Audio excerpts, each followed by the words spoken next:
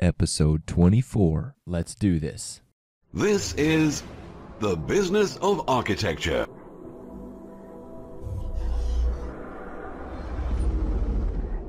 Helping architects conquer the world. And here's your host, Enoch Sears.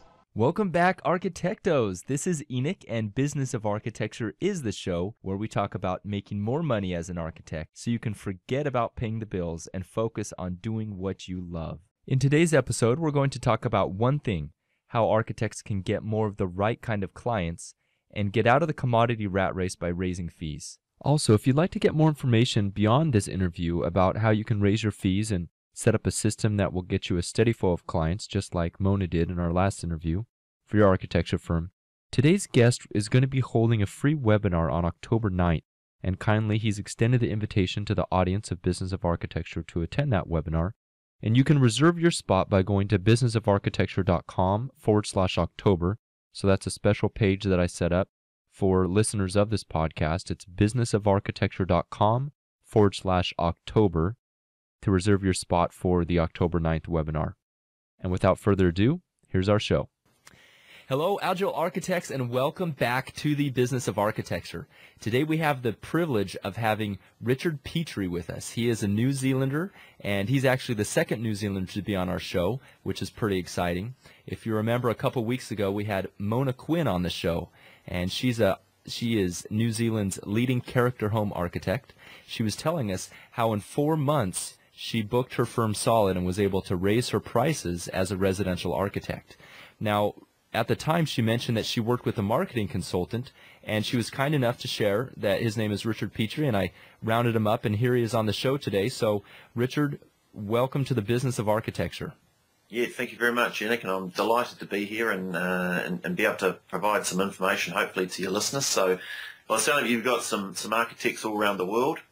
Really excited to be here and looking forward to it. Excellent, excellent. Yes, our audience does spread around the world, and although they're predominantly in the United States, because this is one of the largest English-speaking countries, as you know, Richard, the last couple of years for architects have been extremely difficult. The competition has been very fierce, and some of the strategies that worked in the past seem not to be working as well. For instance, the word-of-mouth referrals. Right. So you help professional services sell their services. Tell me a little bit about what you do. Yeah, I mean, I don't just work with architects. I work with people selling high-priced professional services, and that's an advantage then, because what you can learn from various industries, and pretty much they're very similar. Selling high-priced consulting is not too dissimilar, whether it's an accountant or a lawyer or an architect. The process is reasonably the same, or it can be. But what I get to see, I guess, is working across a whole lot of different industries, is you get to see certain things that different industries are doing, and I can steal it from lawyers and put it into architects, and it works just as well. But because when you find you're working within an industry, what most people do, let's say architects, is they look at what other architects in their market are doing, and then they just sort of copy it, and they might be 10% plus or minus the same as everyone else. And that's when you start making yourself invisible. So if it's tough times, you've actually got to be different from everyone else. Being plus or minus 10% isn't enough. But if you look to other industries, which I guess I'm fortunate enough to do, I can look at across 20 different types of industries, and I can steal really good bits and then put them all together, and it seems to work just as well for architects as it does for the people over here. So once again, not sure what your question was, but that's the answer. Excellent. Well, let's just put a scenario out here. I'm an architect, and I'm excellent at what I do. Yeah. I've worked for the past 30 years doing architecture. I'm an expert in my field, and yet a lot of architects find themselves in this position, and yet they're struggling to find work. Yeah. So, Richard, how can you help this person? In your experience, what are they doing wrong? I think that they're basing it off a wrong assumption. And the assumption is that if I'm good at what I do, if I'm the best in my market at what I do, therefore people will come to me. And that's a mistake. And it's a mistake for two reasons. Just to give you a couple of examples, have a think about, who makes the most money selling hamburgers. right? And we'd probably say McDonald's. Okay, well, are they the best burgers? Well, probably not, right? Probably not. Who makes the most money selling pizzas? Maybe it's Domino's or Pizza Hut or, one of those big, they're all American, these players. You notice all the fast food is, America owns it. Yeah, thanks a lot. Yeah. That was a cheap shot, Richard. Yeah. Well, you guys won the America's Cup, and we're still a bit bitter about that, actually. So I was speaking to Eric the other day while it was on, but so you might say Microsoft, they might make the most money, or Oracle. Well, are they the best software? Arguably, Microsoft is not the best software, but they make the best money. So if being the best doesn't make you rich, what does? And I think in a lot of cases, being the best is part of it, but it's not going to make you rich on its own. Being the best marketer does. The burgers that McDonald's make is sort of okay, and the Pizza Hut and maybe Microsoft, it's okay. It's got a lot of bugs in it, but being the best marketer is what's going to make you rich. And unfortunately, and I'll tell you why I think this is the case, and that is that your clients or your market or your buyers, they don't know that you're the best architect in your field, because we're not qualified to be able to tell whether you're any good or not. We can look at a house and say whether we like it or not, but I'm a typical buyer. Right? We bought some architectural service a couple of years ago. Well, how do we buy our architect? Well, here's how we did it. We didn't go around into the colleges and the universities and try and check everybody's grades to see who had the highest marks.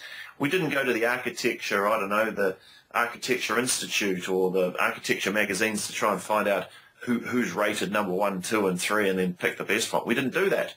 How did we do it? And this is probably how most of your listeners' clients do it, is we spoke to someone else who used an architect and said, what were they like? And they said, oh, yeah, no, they were really good, and we like the look of their work.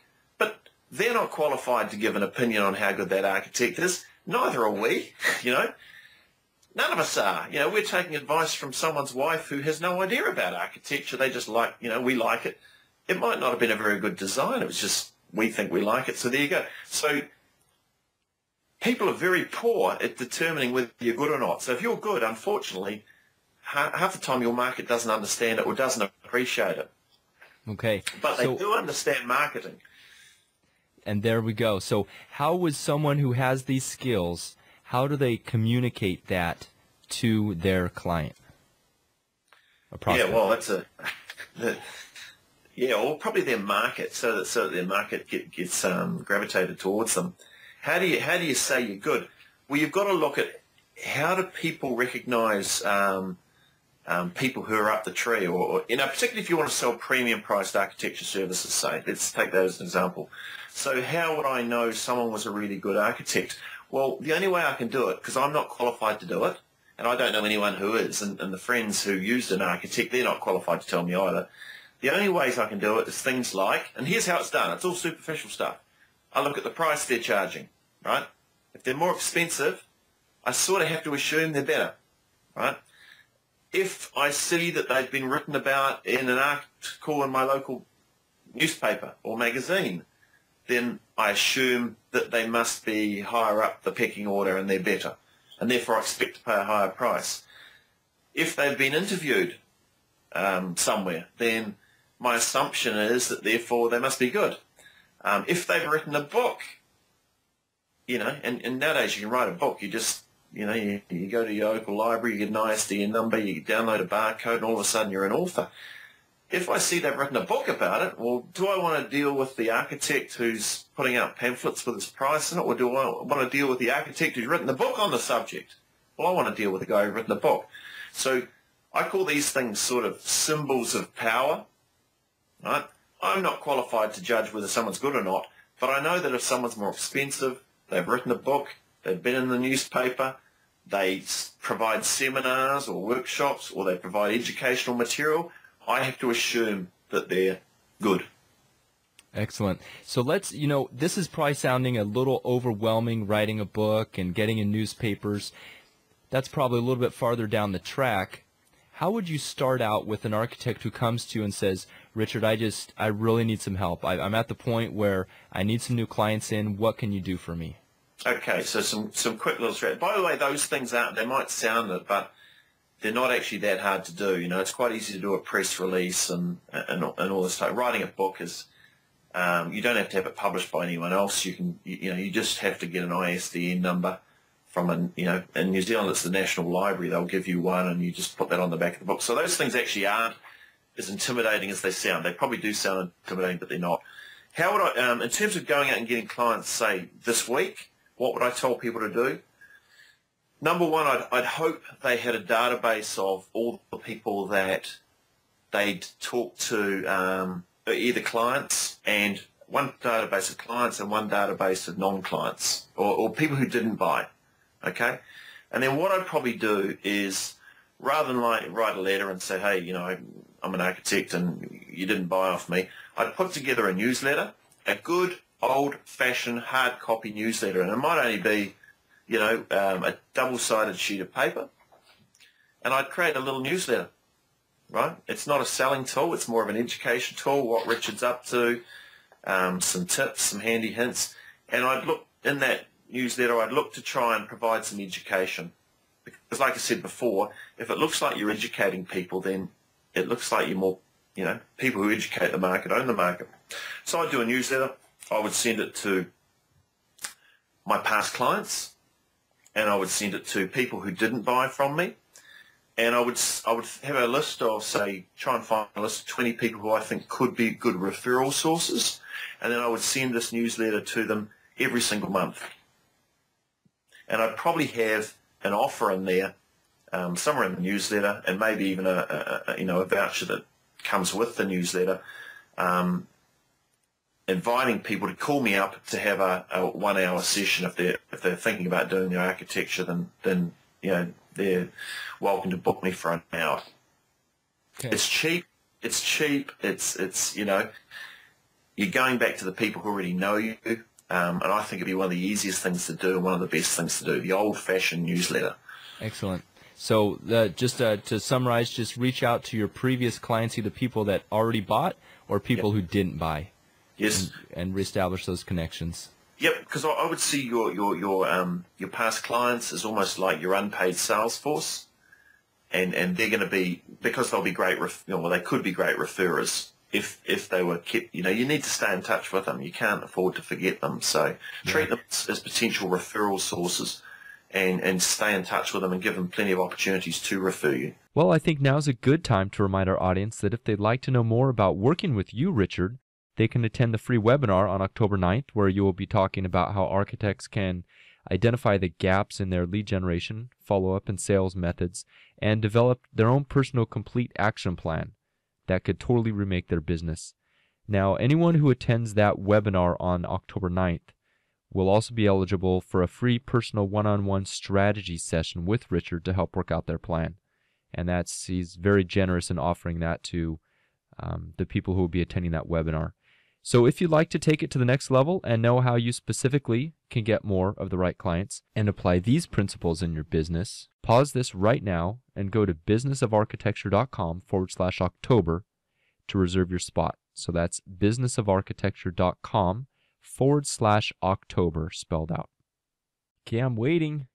I'll pause here for a second so you can reserve your spot. Okay, let's go on. So now I want to transition a little bit, Richard, and talk about the psychology of marketing and selling. One thing Mona said during her interview was that she's been able to raise her prices. Could you talk a little bit about the psychology of working with clients and raising the price point? Okay. This might seem strange, and I know most people have a hard time with this one, but whether it was Mona, we raised her prices about 20% to see if it made any difference, and it didn't. And people might say, oh, it's a different economy in New Zealand. It's still been pretty tough here, but I don't think as bad as the US. And then we raised them 10% again, and it didn't seem to make it. In fact, it attracted more people, because I think we went from being, she was middle of the road priced to being slightly more high priced. And so that, it didn't make any difference. We didn't even change any marketing. We just put the price up. It didn't seem to make any difference. But the second thing we did, you might find interesting, is instead of being a general architect, we said, what are the things that you do really well, and who are the type of clients who maybe have more money or you do a better job for, or you like working with. And in New Zealand, there's a type of thing called character homes. So they're the old villas. They were built around, the turn of the century, the last one, or the previous one. And we said, how about you being a specialist character home architect? Okay, so rather than being, I guess the analogy would be like being a GP, a doctor, a general practitioner who sees all sorts of things. Now, if he was to go away on holiday, what would happen? Well, you'd get a locum come in and you'd be replaceable, right? But if you're talking about the brain surgeon, someone who's a specialist in a very narrow niche, if the brain surgeon goes on holiday, all the appointments have to stop because he's the only one or she's the only one who can do it. So what we want to do is sort of replicate that and turn Mona into a bit of more of a specialist.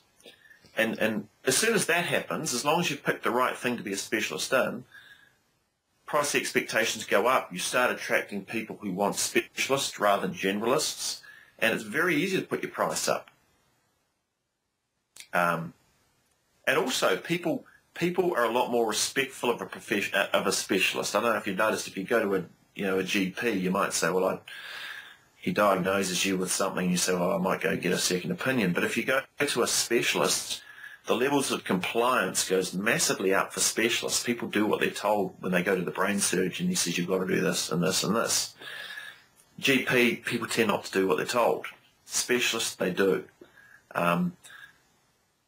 So I think if everyone listening on this call or this podcast, if you have a think about if you were to become a specialist in an area, what's something you do where you provide a unique service or you provide something which other people either can't specialize in or they don't talk about specializing in? What's an area that you could own, that if you owned that small little area and you owned it, less is more, would generate a whole lot more money for you? And sorry to go on, but one way of doing that, if you look back over all your clients and think about the jobs you've done and the type of work you've done, was there a particular 20% of the jobs you've done which were really profitable or you maybe really enjoyed, or you were able to achieve things that another architect wouldn't have been able to achieve, which provided extreme value for your clients, and that might give you a hint as to the area you might try and go and specialize in.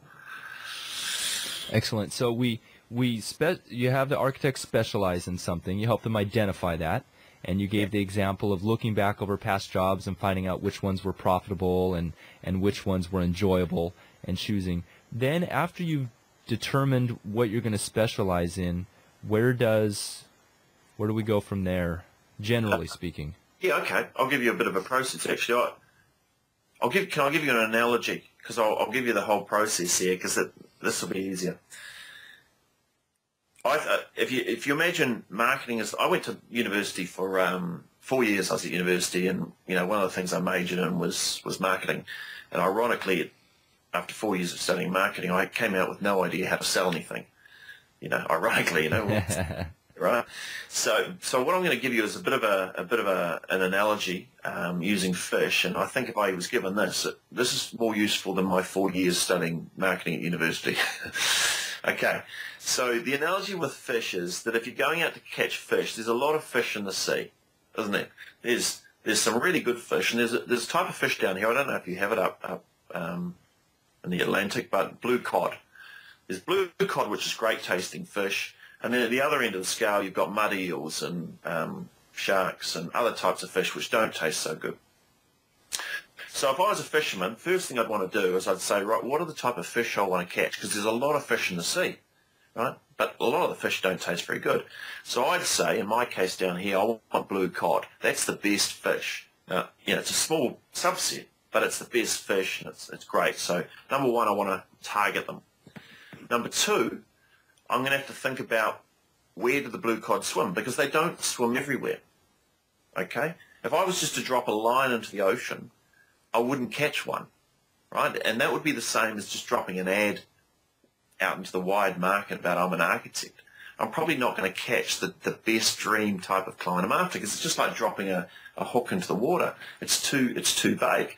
What I know about blue cod is they tend to swim in little pods or little schools, but they don't tend to move more than 100 meters or 100 yards from where they were born. They tend to swim in little pods. So you've got the whole ocean, you've got these little fishing spots. The fish don't call them fishing spots, they call them where we live.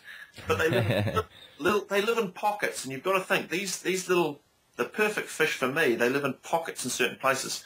So I've got to find out whereabouts these little pockets are to even have a chance. Okay? So to bring it back to who's my dream client? Who's my blue cod? If I just go general, I'm probably not going to find them.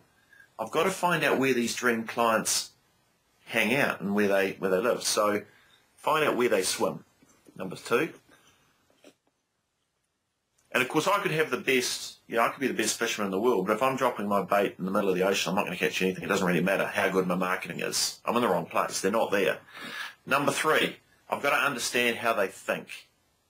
Okay, I've got to understand what goes through their heads, what sort of bait they're gonna like. Do they swim miles from home, or do they stay in little pods? So I have to understand how they think. And in a marketing point of view, I need to, if I'm going to target a narrow sort of band of customers, I need to understand how these people think. What are their fears? What are their concerns? What are their preconceptions, or how are they predisposed? How do they buy these? Because these people will buy differently than these ones. So how do these people buy? So number 1, select your target of the type of fish you're after. Number 2, try and find out where they swim. If you can't understand that, then you might have to pick another fish, but find out where they swim. Number 3, understand how they think. Okay, number 4, if I was a fisherman, I would have to select the right bait. Okay, blue cod will eat certain type of fish, the sharks will eat something else, the mud eels will eat something else. So in a marketing point of view, there's certain information, or there's certain offers, or there's certain ways of talking that your top, the top 10% of your market are going to resonate with. Not everyone will, but those ones will. We're only after the best fish. So select the best bait. Is this making sense? Or was it a bit too... Absolutely, no. Yes. Good. Okay, so now we've got the bait. Now the bait could be some sort of, what sort of thing are you going to attract them to you, whether it's an offer about, maybe it's discounting, I don't think it should be, but maybe it's discounting, maybe it's information, you run a seminar, or maybe it's... Right, number 5 is you've got to select the right hook. Okay, so when you're fishing, if you've got the wrong hook, you may attract the fish with your bait, but you're not snaring them because the hook's too big or the hook's too small. So the hook in this case would be the offer. Okay, it's not just enough to have the bait. You've got to have the right offer to hook them. And an offer usually, in the case of what the architects might find useful, is some sort of call to action where they get something in return for giving over their contact details. So the offer is, I don't know, fill out your email address or contact details, and we'll send you this free report that outlines how to hire an architect, maybe, for upmarket homes in the Chicago region. Quite niche. And just slow me down if I'm not making sense, if I'm getting too fishy. So you've got to have the right offer. Number 6, you've got to have a line to reel them in. So it's all very well to get the fish coming to your bait, you hook them, you get their contact details, or you get them to call you. Now you've got to be able to reel them in, because there's no point just hooking them and leaving them out in the water. You've got to have a line to get them on board your boat. And the analogy with that is your follow-up material. So once they've initially engaged with you somehow, you've then got to have a way to haul them back in. And before we sort of went online, Enoch was talking about having gone to a conference and all the follow-up sequences that these guys were teaching about, wheeling people in, because just like trying to date a woman, you're not going to get married on the first date. It's going to be a series of small escalating steps. Yep. Which is the it's almost like fishermen slowly reeling them in and getting them on board the boat.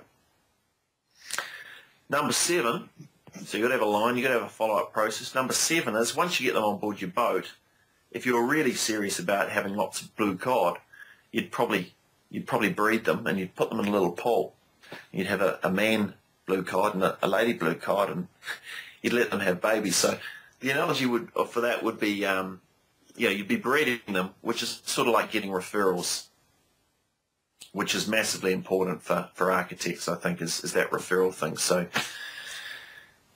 number 1, select exactly who you want to deal with, and it's not going to be your whole market. It might only be 10% of all the type of jobs you could do, but pick the most profitable or the stuff you like doing. 2, find out where those people are likely to be, how you can reach them, what magazines they read, maybe what neighbourhoods they live in, maybe find out where they swim. 3, understand how they think and what their problems are and how these people, the top 10%, like to buy architecture services. 4, work out some sort of bait that's going to get them to approach you and start a conversation. 5, make sure there's an offer to get their name and contact details in return for this information or whatever it is you provide. 6, make sure you have a follow-up system and so you can reel them in. And 7, have a referral process where you can get introduced to their mates. Because I actually find the top 10% of people who spend the most money or the best type of clients, they're very big on referrals, or they're very big on, like me, asking, we went to our friend who had architecture services done, and we based it on the feedback we had from a lady who was completely unqualified to give us any sort of advice on it, and we were unqualified to take it. So referrals is massive once they're on board. So hopefully that sort of made a little bit of sense at a high level. Yeah, absolutely. I mean, obviously it's a little too much to go over every step in detail during this particular show, but I do want to hone in on number 3, okay, because I find that number 3 is a point at which many people who try to do marketing stumble. And number 3, once again, is to understand what your clients want. Yep. I find that a lot of architects or people in general selling services, as an architect, I would say, okay, my client wants a permit. They want to get their building built. They want to get it done quickly. They might even want to beat me down on my fees. They might want cheaper fees. Is that what we're talking about here by understanding what your client wants, or is there something deeper? I think there's something a bit deeper, and I think it makes it very hard to sell if you're stuck at the area that they just want a permit, or they just that people usually want more than that. So it starts with understanding who the fish are first, and if you're just trying to get people who just want a permit and just want a building done as cheap as possible, that is a type of fish, but that might be a mud eel, and it may be that's a market. If price is their number 1 driver, you might say, well, I don't really want to deal with those people. Okay, I'm too good an architect. I can provide too much value to people who value it for me to deal with that type of thing. There'd be a lot of people, if you're finding you're getting beaten on price and all that type of stuff, well, maybe they're the wrong fish, okay? And I think, for most of the people listening to this, their best fish are only probably going to represent 10% of all the potential people that they could provide architecture services to, maybe 10 or 20%. So, before you understand how they think, if you're too broad, then all the different fish think slightly differently. So I'd be honing it down to who is the narrow bound that I want, and then you're in a position to make generalizations about a narrower range. So some of the questions you might ask is, can you give me an example of maybe a niche that might be a really good niche to specialize down to, and then we can take it from there? Yeah, absolutely. So we have a lot of people that listen to this show that they do custom homes. So right. A residential architect who's working with people who do custom homes. Okay. Let's talk about that. For so I'm going to play the role. Let's do a role play here. We can say I'm the architect and I do custom homes. And the clients that come to me, they have an idea of what they want in terms of their plans. So I sit them down and I talk them through the design process, and I tell them about the past projects I've done. I show them pictures of my projects. Yeah. How would you approach that? Would you approach it differently, or how would you do that? Yeah, well, that's just a sort of an anyone that turns up. That could be any fish that ends up on your line. So how I'd approach it is say, okay, I don't just want anyone. Maybe I want people who want to build a residential home, but they want to build something special. These people are quite wealthy. Price is not an object. They want a design which impress their neighbours. These are the type of fish I'm after. So does that make sense? Yeah, so you're narrowing down to the maybe say upper income brackets or people to whom image is important. Yeah, and to keep it very superficial and maybe overly simplistic, I want to deal with the top 10% of the market, the people, because the 80-20 principle, architects are smart people. They know the 80-20 principle. The 80-20 principle says that 20% of anything equals 80% of something else. So if we were to apply that to, say, architecture services, let's say the market was people building residential homes. 20% of the people spending money with architects to build residential, to design residential homes. If the 80-20 principle is true, and we know it is pretty much everywhere, that top 20% is spending 80% of the money, right?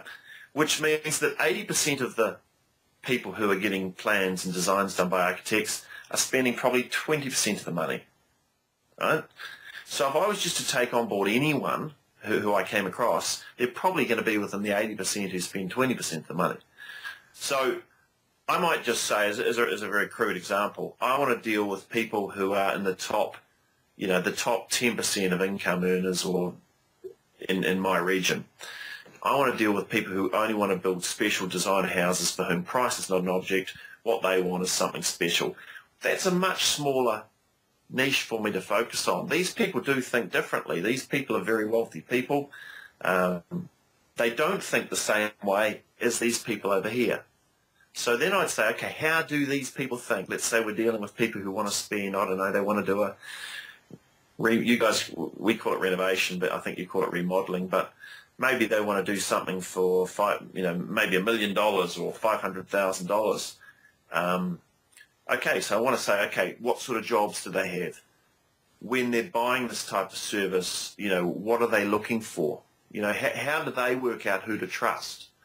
What are their fears about getting their house remodeled or renovated? What fears do they have? Because it might be different from the guy who's just trying to get the cheapest job he can. His fear is, keeping it under $100,000. This person might be more worried about what the neighbours will think. Will it be better than the guy down the road? It's a different psyche. But I want to know that, because if I'm going to create a message, I want to resonate with these people and probably even put these people off. Because these people will I won't say they'll waste my time, but if I'm going to specialise in dealing with these people, I need to have something which is everything I do is consistent with what these people want. I don't want to be all things to all people. That'll make me poor. I need to be the best option for these people. So I need to understand my market, my clients, and I need to provide a service which specifically tailors, that covers the fears that they have and operates and deals the way they want to be treated, because it's not going to be the same as these ones. So it's really just a series of questions. What are they scared of? How do they like to buy? Who do they take advice from? How do they? Who influences them? What magazines do they read? Do they read House and Garden, or do we need to try and get ourselves in there somehow? What neighbourhoods do they live in? We can reach them, because we know that if I want to deal with these people, you don't have to be super rich yourself to sell to these people, but you just have to know how they think and what they want. And if you're only targeting these people, it's not too hard. If you're trying to target these people and make everybody happy, then that's hard. So absolutely. Can you give me an example of how you might target one of these groups? You said you say for instance, what neighborhood they might live in. How might an architect go about targeting one of these niche markets? Yeah, just one example. Okay, I'll give you one example. I had a builder, and we were talking about how does he get access to, who does he want? He wanted to build for people who want to do sort of upmarket renovations. So great, how can we reach these people? We talked about magazines and newspapers. And then we sat there and thought, hang on, this is ridiculous. We know where they live, right? we know the suburbs that we want to be dealing with. Why don't we just go to the suburb? And we thought, okay, we know where they live, so we can get them to read our stuff because we know where their letterboxes are. So one thing we decided to do this. We said, initially we thought, let's get an ad in the, usually over here they have sort of resident ratepayers associations, or, they have an association for the neighbourhood. And let's see if we can get an ad or an article in the local community newspaper that they have. And then we thought, hang on, that's a bit silly, because that's hard work, and sometimes they'll charge you and you don't know when the next publication is. Why don't we create our own little newsletter? Well, one of the suburbs here that's quite well is called Roseneath. Why don't we create the Roseneath Community Newsletter, right? Make it look like it's we're not saying it's by anyone, it's by us. Let's create the Roseneath Community Newsletter. Let's write up a little newsletter about things that are happening in the area. And we'll always have an article by us about us and what we're doing. And we'll always have a little offer in there about renovations and things like that, because these people do like to do it. And let's stick it in their letterbox every month. And when they read it, they sort of think it's a community thing. So when they read the article about us, it's almost like they think it's been written by the community news team, whoever that is, which happens to be our sales department, But it's just useful little tips about the neighbourhood. Yeah, so if you're an architect, I think you could even suburb. Great. Well, that's an excellent example. Thanks for being specific on that, Richard. Now, what are some mistakes? I know we talked a little bit about this at the beginning of the interview, but what are some of the mistakes that you see people selling professional services making? Well, number one, and I sort of talked about it before, but trying to be all things to all people. So, man, if I was an architect, it's too hard to be all things to all people, because you must pick your battles and try and win one fight. There's a book called Al Rees wrote it, and it's called something like the 21 Immutable Laws of Marketing. And the concept he talks about is that the marketplace is like a battlefield, and there's a whole lot of little hills on this battlefield, and your job is to own one of the hills. Your little army. And if you're big, you might be able to own 2 or 3 if you're lucky, but you can't fight the battle on 10 different fronts. So you've sort of got to pick the little hill you want to win, and then get yourself to the top, and then fight everyone off that little hill. Now, if you're a small architect, probably like a lot of people here are, you pick your battle, and you try and win and be the specialist or the expert for that hill and own that hill. So, I think that's the biggest one, is just don't try and be all things to all people. Be the very best option for one category of people, because they'll come to you. Excellent.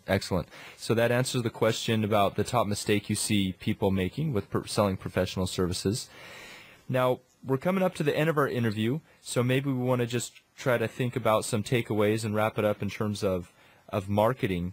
I want to touch on what are some things that architects might do, Richard, to get more leads? Because really that's what a lot of people are wondering. How can I get more clients? In addition to what you've already talked about, how would you approach that?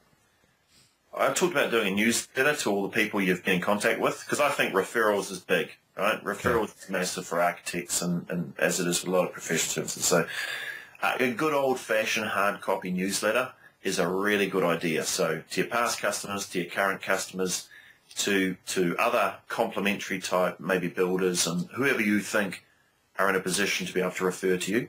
That would be what kind of material would be in this newsletter? There'd be a mixture of education plus stuff about you. As much as most people don't want to talk about themselves, they've got to get to know who you are, what you're up to. Plus, they've got to know that you're an expert and you specialise. So the fact, that you specialise in this type of work, tips on how to hire an architect, the questions you should be asking them, the answers maybe that they should be giving you. Yeah. That can be a really good one. But a mixture of non-relevant stuff and relevant stuff. So the relevant stuff demonstrates what an expert you are, and the non-relevant stuff gets them to know, like, and trust you. Okay. Excellent. So be a resource for the people, for your prospects. You mentioned doing a newsletter. What other are some lead generation sources Well, I think people need to have a wee look at AdWords. So that's probably something that you can help them with. I think they should contact you and try and get some help there. You know, Google AdWords work well, or maybe Facebook for some people. I don't know about Facebook, but certainly the newsletters.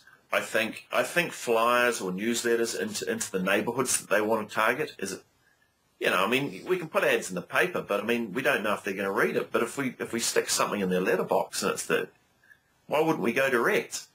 I think speaking is always a good one. If you can partner up with a real estate agent or a valuer or someone in your industry who can put on a little workshop, and you can do a workshop on renovations and, you know, architecture ideas, that's great. You'll always pick up 3 or 4 leads if you've got 20 or 30 people in a room. You'll pick up, you know, because you're an expert. And another one is just make available.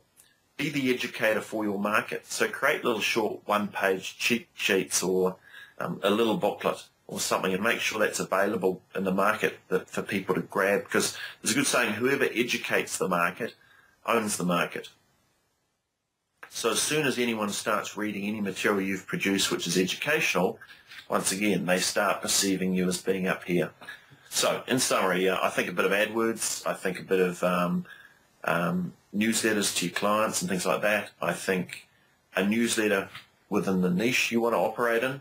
I mean, I think if you just did that, that would probably be enough. You'd be Excellent. Excellent. So just to reiterate what Richard was saying, for people that don't know AdWords, he's referring to Google AdWords, which is a form of online advertising, and there are other sources. So paid online advertising was what Richard, because some people might not know what AdWords are. So Richard, it has been a wonderful pleasure to have you on the show. Lots of excellent information. It's great to get someone on here who specializes in marketing, because you approach the subject with a very different lens than we do oftentimes as architects. Right. So I know we've talked a lot. We've talked about a lot of different points today. What's 1 or 2 takeaways that you'd like to share with us as we end our conversation today? Wow, and I'm sorry, I've just gone on and hopefully people pick 1 or 2 things out. But I just think specialise. Don't be a generalist. I'm saying that again. You educate people. So specialise, educate people, because whoever educates the market owns the market. And connect with sources who are likely to refer you. Connect with of all the people you deal with, there's probably 10 people who you could connect with that if they liked you and they referred people to you, maybe they're builders or maybe you'd have all the work you could possibly handle. So make a list of the people who can refer work to you, and make sure your new monthly newsletter is going to them every month, and make sure you're staying in touch with those people, because they can pass you leads. For every lead I know most of the people here probably get a lot of referrals, but for every referral you get, I guarantee there's probably, from a person, I guarantee there's probably another 5 or 6 referrals they could be passing you that they haven't. So if half the business is coming from referrals, I was just going to say, can I give you a quick referral? Sure, go ahead. Well, one of the easiest referral strategies is just, the newsletter is one, but just ask people. And if someone says, I think I know someone who's doing something, rather than say, can I have their name and number, you can say, look, can you introduce us? Can you send an email to them and me saying, hey, Richard Enoch's an architect and he does a great job, and I know you're talking about it, so I'd just like to introduce you. And Enoch, Bob owns a house in my area. He's a friend of mine, and he's thinking about architecture. It might be early days, but I think you two should have a chat at some stage. I'll leave it up to you guys to connect. So just a little introductory email is an easy thing to ask people to do. You can then follow up, and if they want to do something, they can or not. But it's not a cold call anymore. Excellent. Well, thank you, Richard, for taking the time for joining us on The Business of Architecture. Thank you. All right. Bye-bye. All right. And in closing, don't forget to reserve your seat on the webinar with Richard that he will be hosting on October 9th, where he will tell you more about how you can raise your fees and attract the profitable clients that we all love to work with. So the link for that is businessafarchitecture.com/October. That's once again, businessafarchitecture.com/October. And once again, those who attend that webinar will be eligible for a free one-on-one strategy session with Richard to talk about their own personal business. So space is limited, and be sure to reserve your spot today. And that link is businessafarchitecture.com/October. And that's a wrap for another show about the business of architecture. To get more resources about how you as an architect can raise your fees, land the projects you love to work on, and get the time in your day back, join the members-only Business of Architecture Insider List for free by going to businessafarchitecture.com/free. Enter your best email address there, and I will send you instant access to free resources, including my book, Social Media for Architects. If you'd like to discuss a thought or insight from today's show, visit businessafarchitecture.com/podcast. On that page, you'll also find my notes from today's show and the action items I took away from our conversation. Until next week, keep rocking and go conquer the world. Everybody knows that you just gotta do it anyway.